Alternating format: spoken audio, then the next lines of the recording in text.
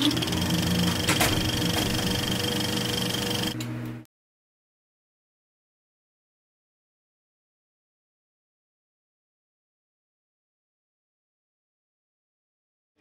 I'm Janet Devlin, and you're here with Popcorn, and this is an exclusive interview. That's about your new music that you've got here tonight at the... Yes, you can hear one of them now. It's actually going on in the background. I'm playing some of the stuff that may potentially make the next record. The next record is currently titled Holy Water, and it's this idea. Funnily enough, we're in a church, but it's like this whole idea of confessionals, and that to be fully reconciled for one sin, you must tell another person, and you have to admit it to yourself. So I feel if I write the songs down, I'm admitting it to myself, but by releasing the songs, I'm letting other people hear it. So I'm confessing my sins to them. So obviously it will all be bathed in metaphor, so no one's going to really know what I've done, but I will feel like I've said so. Tell us more about the States. Like now so you went for 5 trips. Yes. Absolutely loved it, the Delaware. Yeah.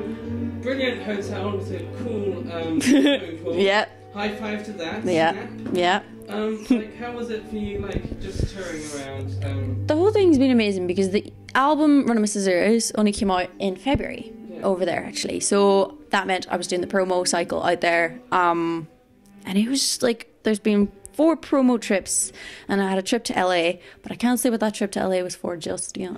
Music itself, and I've been received really well over there as well, which is really nice because I really like it out there.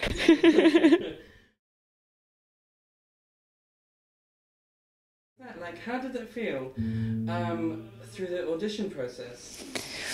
Oh gosh, it was hard because you don't really know how it's going, because you know that when you're there's like hundreds and hundreds of people getting through, and you're like, oh, will I ever make it to TV? Because you know that like a very small percentage of people actually make it to the television. So I was like, I don't know, it was a bit surreal. I was very scared, obviously. Like 16-year-old Janet was a bit of a terrified of humans, really. So it was but I needed to do something like that because I was too shy for my own good, really. I got on really well with Gary. He was always in the house on a Monday morning, and I would always come downstairs and he made me a cup of coffee, which was nice. You know, he's a songwriter. He's like one of probably England's most successful songwriters, to be honest.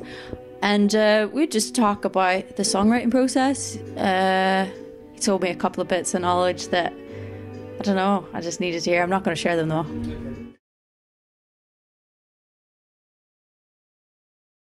Just do it. I sound like Shia LaBeouf. Just do it.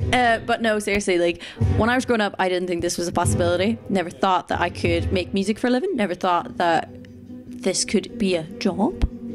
But it is, and it is a real thing. All you have to do is just set your goals, set them ridiculously high, because if your dreams aren't big enough and they don't scare you, they're not. Your dreams aren't big enough if they don't scare you.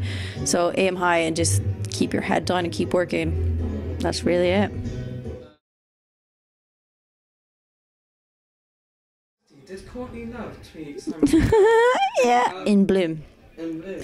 Yeah, she for the first time ever gave the rights to a Nirvana song to be played on national television, which has never happened before, but it's apparently because we're related, which is a very long story. I haven't looked too far into it because I think it's really cool to even be the possibility that I'm related to Kurt Cobain.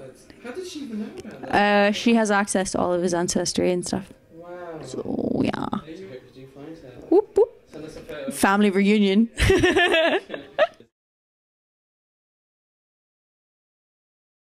What have you got planned for Christmas? Go home to Ireland, see my family. Well, actually, some of my family are coming tonight. They've come all the way from Ireland.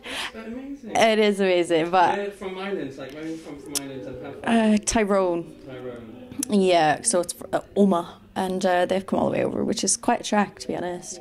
But yeah, I'm so excited to see them. Oh my god, I want to meet Ed Sheeran. Really? I want to get a ginger photo with Ed Sheeran. Really? Yeah. Oh my god, that'd be fantastic. That's like too much ginger for the world to handle, but I think that would be cool. I think they'll have to handle it. They will. They will have to handle it. I love it. Hey.